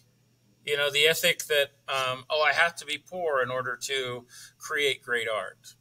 Van Gogh created great art. And Hemingway would submit himself to superhuman challenges just so that he felt worthy of writing. It was, there were these great writers. And then, the person that keeps coming up to me, because this is when I was introduced to jazz, was in high school. I learned. That's right. You were a musician in high school. I was in a band. I was in a punk rock band. Yeah. But you did choir too. Oh yeah, I did all of it. I did the theater and the choir and all that kind of stuff. But I was introduced in an English class to Jack Kerouac and the Beat Generation. And the Beat Generation was learning about jazz is the original art form of the American people. And it came from, a lot of the improvisational blues in the Deep South and the African-American population there. And this, Charlie Parker was one of the seminal early jazz performers. And I kept seeing that in Allen Ginsberg's photographs. Remember Allen Ginsberg's photographs of the Beat Generation? I kept seeing compositions in the film that I was just kind of like, oh my gosh, that is just like, if you look at this film, it is nearly timeless because it takes place in New York. Yes, the art direction is very modern and it's here. But, it would take very little to take that. It looks like it's nearly in CinemaScope. It's just that vibrant color. So the candy-like beautiful primary colors, but also the intricate green compositions. These are all like a hailing back to that time, the post-jazz era. I don't know. I don't know musical eras very well. Well, it's, Thelonious Monk and Charlie Parker and all these,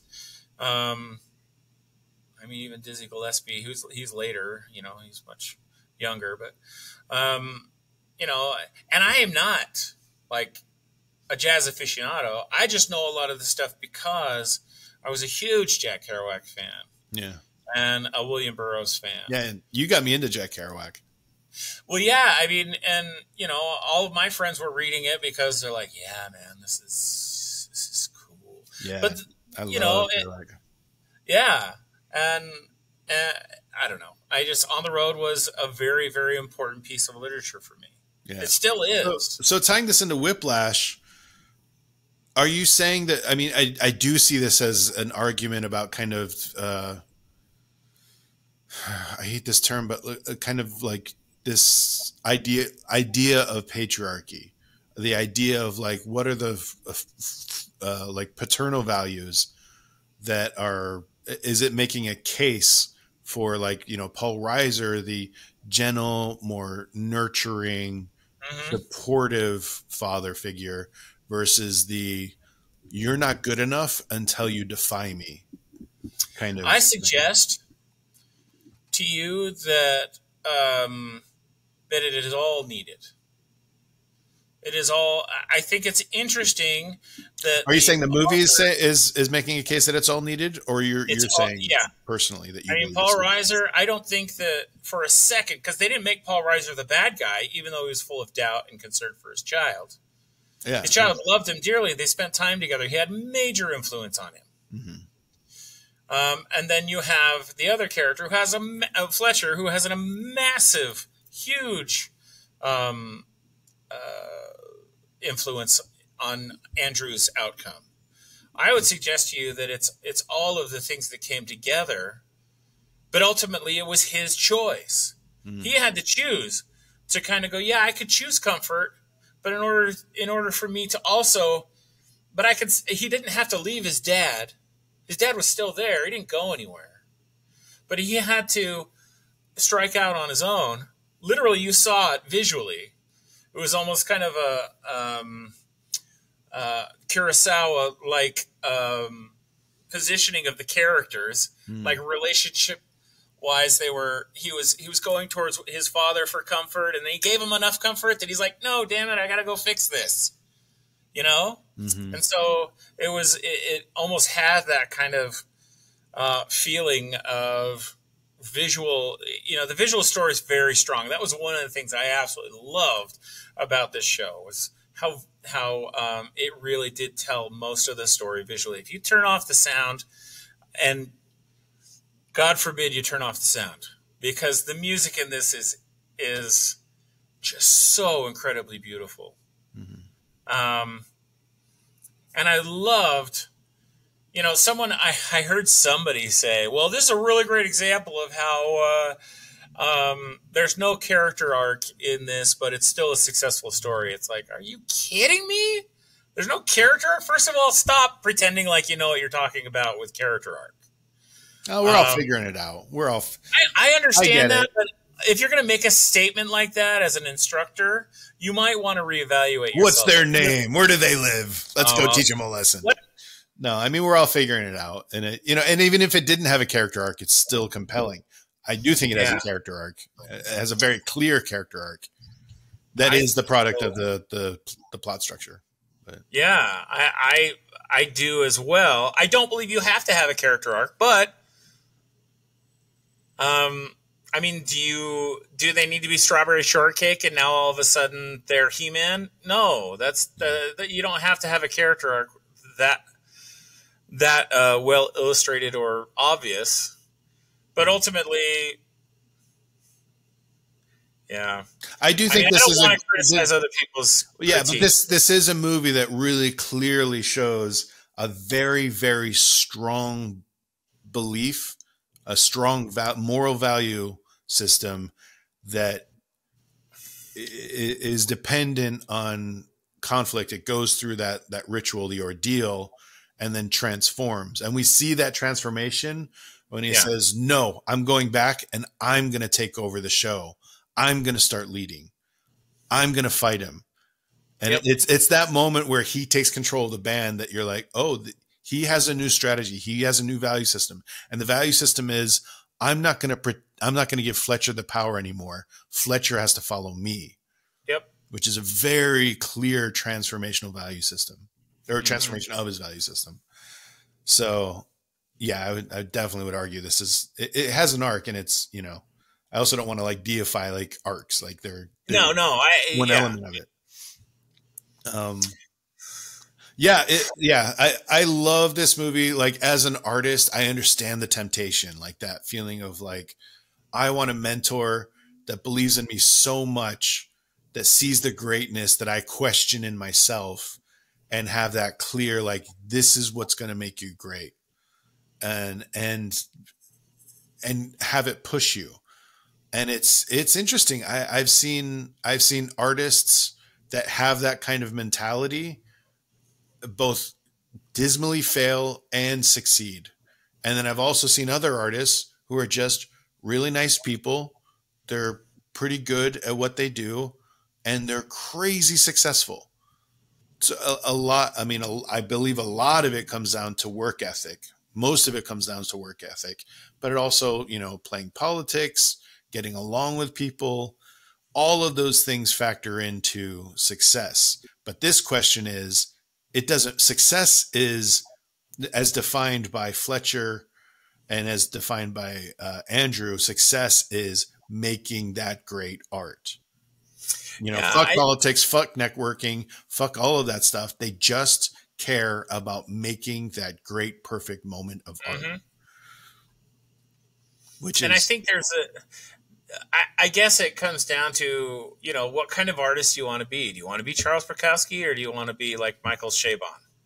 You know what I mean? It's like Michael Chabon's like the most kind of, I know, I love them both too. And Bukowski has such an amazing style to him. Yeah. And his prose is so incredible that I'm just saying that ultimately they both deliver really powerful things. Yeah. And they're both very well noted in their industry. But, I think I'd rather have lunch with Mike and maybe just see the documentary of Bukowski. I'd love to hang with both of them. I'd love really? I'd love to have a drink with Bukowski. Oh, maybe. Okay. Yeah. Okay. I'm not turning down drinks with with Bukowski. Okay. Yeah. So, I mean, my thing, I guess, is ultimately, what kind of life do you want to live? Do you want to feed that, or do you want to make great art? Ultimately, the reality is that some great art just is never seen. Yeah, that's true. And so it was interesting. My time in Italy, for example, I spent some time in Italy, in Florence, and in Florence there is this mentality, and that the whole idea of like Michelangelo represents the height of what can be achieved. And according to a lot of schools and theories, and the artists that I mixed with and teachers that I mixed with, took an attitude of like, there's no artist achieves the level that Michelangelo has achieved. And anyone to compare themselves to Michelangelo, even if they put themselves on the same level, is blasphemy. And I think that's silly. Well, I don't think it's silly. It comes with a great deal of historical appreciation. But I think every generation probably has 1,000 Michelangelos. I think, like, for example, working like in Los Angeles, in Burbank, is probably several thousand of Michelangelos. It doesn't mean that they're, like Michelangelo is a very unique artist in a very unique position at a very unique time. But I think that genius is just more flourishes a lot more than people can appreciate. It's just a question of Michelangelo is the combination of politics, power, money, and an artist that was recognized by the Medicis at exactly the right time, and the Pope at exactly the right time. But then again, look at Michelangelo. He fucking had the battle. He was a sculptor. And largely due to fucking Raphael, the fucking hack that he is. Yeah, I'm calling Raphael hack. I'm doing it. I don't care. He's not a great. He's way celebrated as one of the great fathers of the Renaissance. And look at just do a close up. Zoom into Raphael's portraits, especially like School of Athens. Perfect example. Compare School of Athens with the Sistine Chapel, which was being painted at the exact same time. And Raphael literally had to sneak into the Sistine Chapel and stole sketches in order to try and compete with Michelangelo, because Michelangelo was a force of nature. He was a sculptor, and he felt called by God. He genuinely believed he was God's gift to art. And he was trained as a sculptor, and the Pope said, well, I'll let you do murals. And he's like, I don't know how to paint. He goes, well, you better learn, because that's your job. That's your commission. And so it's like, and he ended up changing art forever by painting the Sistine Chapel. And, you know, it was intended as Raphael trying to sabotage him.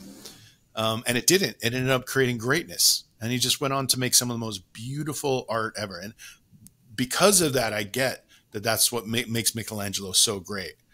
And Raphael, pretty much just a hacky, like wannabe of Da Vinci. I think he's way over celebrated, but Raphael was better at politics. You know, he went to the right parties. He went to the right orgies. He, you know, did drugs with the right powerful people, that kind of shit. But Michelangelo was, I don't care about any of that shit. I care about art. I don't care about politics. I don't care about pleasing anybody. I'm here to make great art. And he was so difficult to be with. And you know, that's kind of its own character and archetype, but it's also part of what sabotaged him and undermined him. Like, you know, if he could create anything he wanted, you know, that goes back to the argument. If he was free to do whatever he wanted and he didn't have to worry about the politics or pleasing the right people in power, would he have created something even better? He definitely wouldn't have done the Sistine Chapel. When the Sistine Chapel changed the way we look at figure painting and anatomy. It is genuinely work of a timeless genius. At the same time, I think we're constantly generating this. I think humanity is full of genius that is largely untapped. And that, you know, that goes into questions of social issues and privilege and opportunities and things like that. Anyway, yeah, all of those things kind of like drummed up from watching Whiplash. I loved it. I waited a long time to watch it, and I'm kind of glad I waited a long time to watch it. I think the movie is a simple movie about very big, very complex ideas, and it beautifully articulates that question of, you know, the martyr complex meets a messiah complex. And it's fascinating. Do you have any other thoughts that you want to share about Whiplash? Well, I mean, there are several illustrations for me as far as within the story talking about generational trauma. And that's why I got so excited about the dinner scene, because then you're able to kind of triangulate where your character gets some of his Achilles heel and some of his... I'm sorry, did I truncate where you were going with that whole intergenerational allegory? Like, I don't know. Did you want to kind of delve deeper into that? Because it is I hadn't thought about that. The idea that like it represents the generational value shift, where now, like in schools and stuff, you know, he would be like, Fletcher would be canceled. He essentially was canceled. Except he's still, you know, he's still directing ensembles and stuff. But but you know, there's this kind of attitude with academia, which is very much like, oh, you can't upset the students. You have to very carefully, gently nurse them through their exploration. Well, and this kind of this brings into question, like, well, yeah, but are they going to be able to produce? They'll, you know, you'll get them through your system, but are they going to be able to produce the work that we need as a culture? Is it going to come from an academia that is so gentle and so careful and so terrified of lawsuits? It's interesting. I have a lot of theory on pedagogy, and specifically like, for instance, when he uses tools of indoctrination. Yeah, he does. Yep, that's a great point. That's a really good point. You know, he's like, say it. Yeah. Say it. You belong to me. There's a reason you're here, right? Say it. Say it. Your reason. Put my words in your mouth. Yeah. Yeah. Put my words in your mouth. No, it's not my tempo. Here's my tempo. Yep. 2, 3, 4. That's not my tempo. That's not my. So it was constant. There was this and constant, that mind game of like one of you, either you know and you're afraid to say it, or you don't know, which is even worse. Yeah, it's great. Yeah, exactly. And so there's a lot of that kind of indoctrination issues. See, I have this belief that great films use our rhetoric, but they are used in persuasion, and everything that you do within the film is a persuasive argument. Mm-hmm. For instance, Star Wars is a really good example, just because we have massive contrast between the Empire and the Rebellion. We have a very organic art direction. We have a costuming that's very organic in the Rebellion. We have things that feel like they came from World War II, which at the time was still old, was antique by the time that movie was made in the late 70s. Yeah. So one of the things and a lot of what the technology was, you have the Millennium Falcon that felt like this clunky old tugboat compared to the Corvettes that the stormtroopers were flying around in. So, you have these, again, those are persuasive arguments to create contrast. And ultimately in teaching and in film, we're the same thing. I mean, I believe that a filmmaker has to have something to say, or don't make a movie. I understand. I love shooting things and cutting them together, and it's fun. But if you don't have anything to say, then you're wasting a lot of people's time. Yeah, I don't know. I don't agree with that. I don't agree with that. Okay.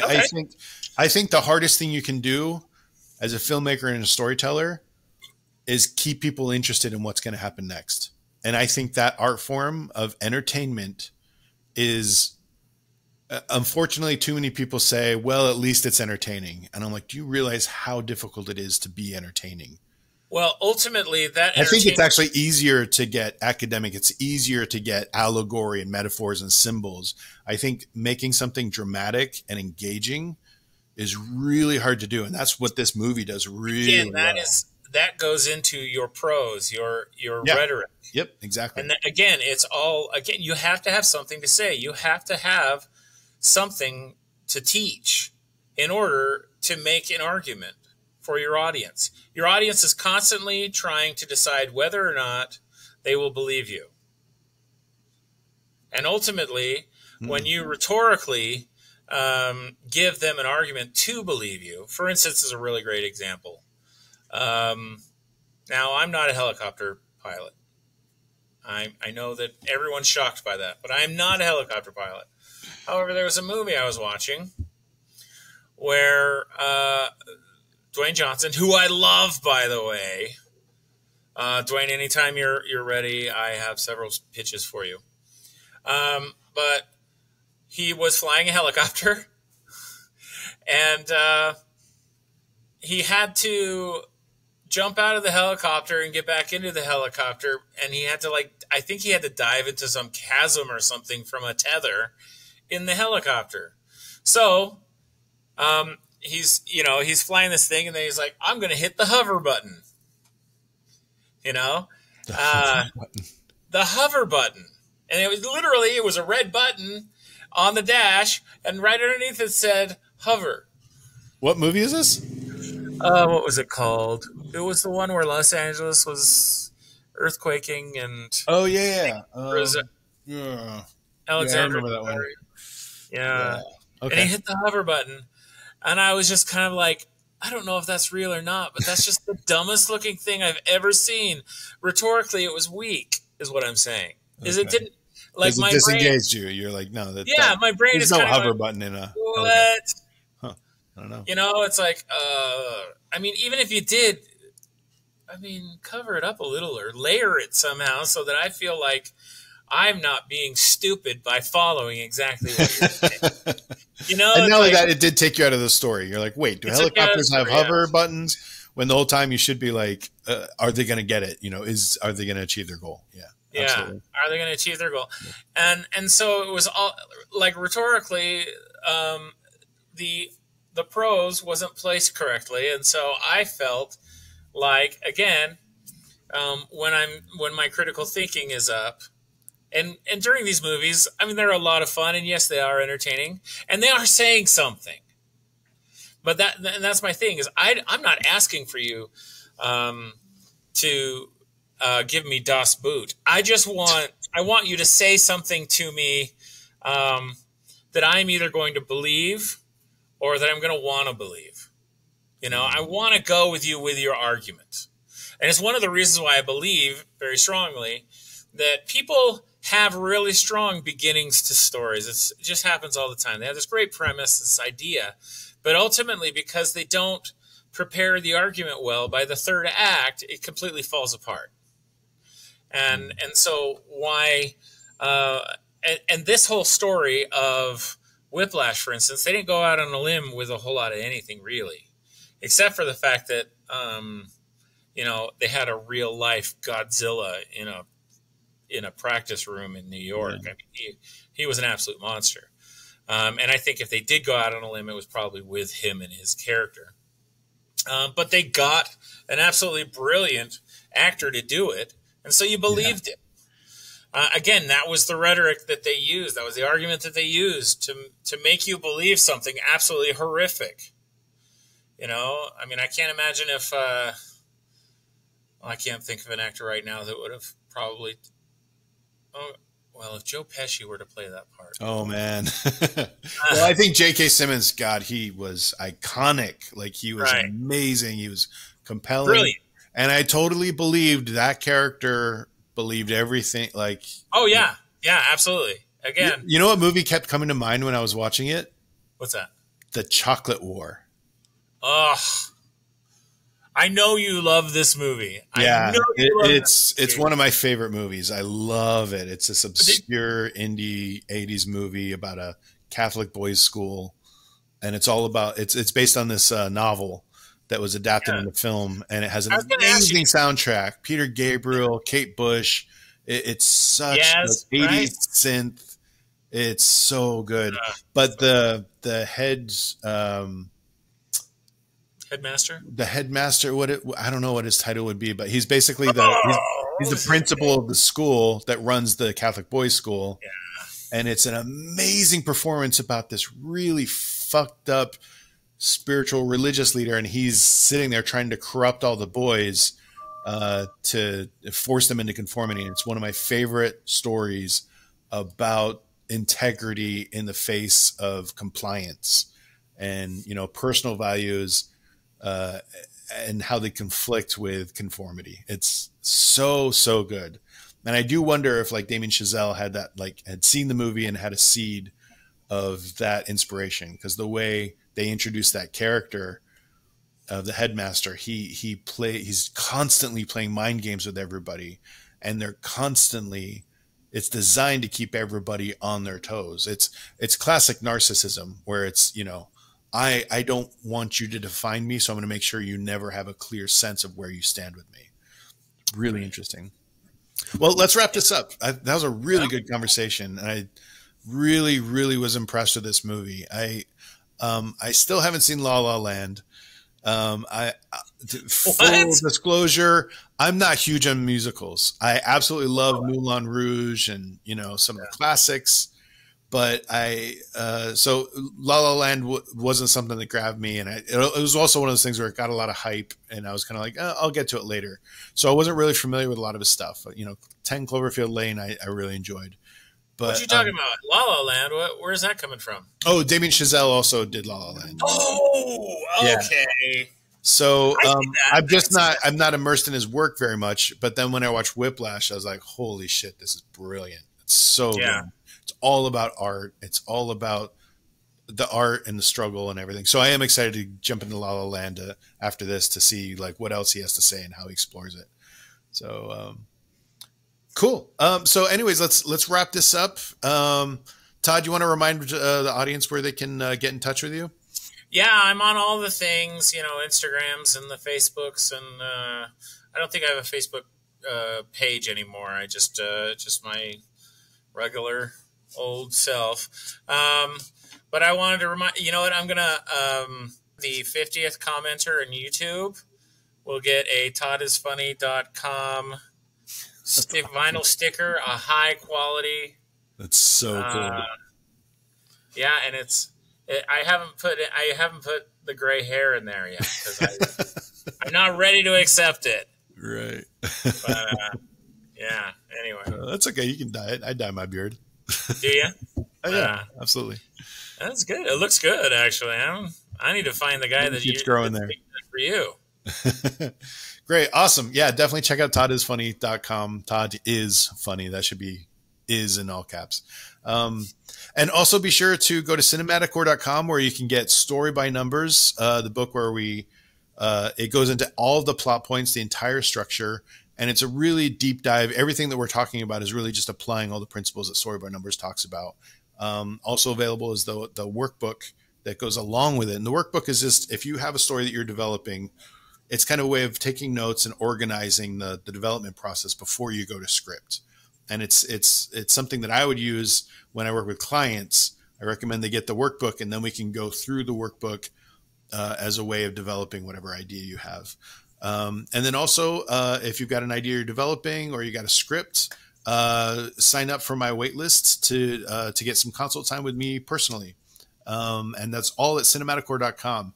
Thanks so much for watching. Thanks, Todd. That was a great conversation. You really made me think about some really interesting stuff. And tune in for next week and have a great week.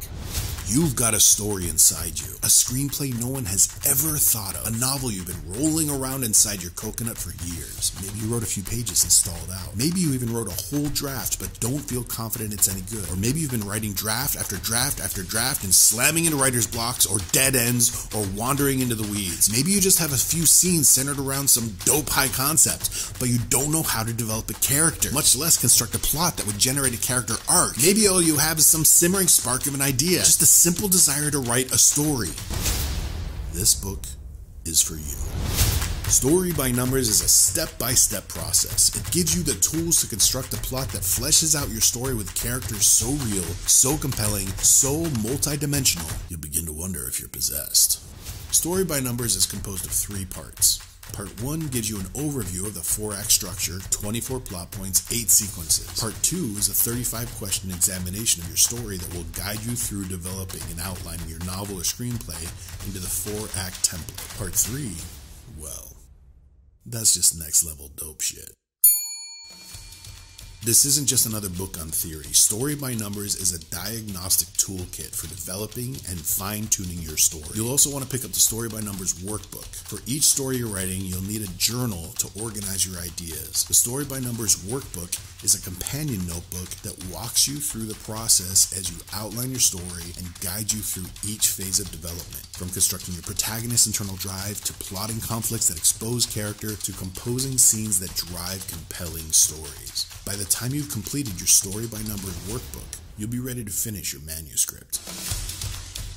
Whenever you ask a writer what it takes to write a good story, they usually say there are no rules. If you want to know what they really think, ask them about a novel or movie they hate. Immediately, they'll unload a litany of do's and don'ts so specific, so precise, you'd think they're citing commandments.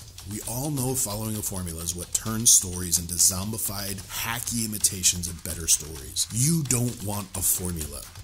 You want a process. A method composed of practical principles that breathe life into your concept. You don't want some bullshit magical key. You just want to know what works and what doesn't. Does your story resonate or not? Everyone knows there are no rules for writing a great story. Now that we've gotten that out of the way, here are the rules. Story by Numbers. Write more, better, faster, doper.